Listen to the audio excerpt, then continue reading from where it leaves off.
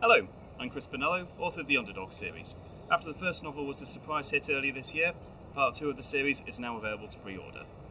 The Underdogs series tells the story of a small group of freedom fighters who are trying to free the British population, who are incarcerated in giant walled citadels under the guard of thousands of cloned soldiers. The only survivors in the abandoned countryside are the Underdogs, who are largely comprised of teenagers who escaped an attack on Oakenfold Special School.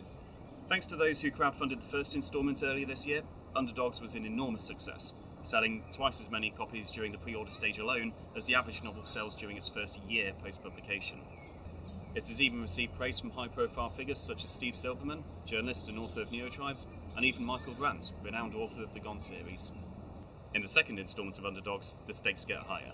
The antagonist, Nicholas Grant, has stepped up plans to make his citadels invincible to outside attacks, and he knows the Underdogs are going to strike back, but in a vengeful twist, he's forcing them to confront their past by turning the abandoned Oakenfold Special School into their battleground.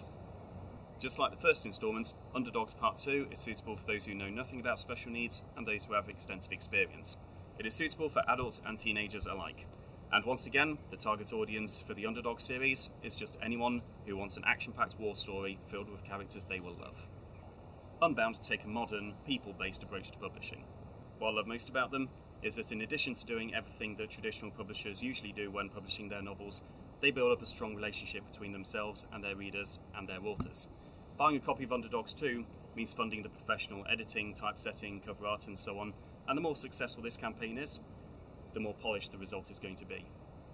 And of course, there are other rewards available for your support, not least getting your name or a loved one's name printed in the novel.